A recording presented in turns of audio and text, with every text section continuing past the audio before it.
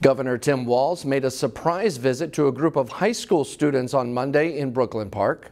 Your generation is the most optimistic and the most inclusive of any generation that we've ever had in Minnesota. Those things bode well for the future. That group is part of the Northwest Suburban Integration School District, which creates opportunities for racial minorities to attend schools maybe outside of their districts. The program in Brooklyn Park focused on college and career readiness. It shows that we're important and also like you said, fortunate to be a part of this program.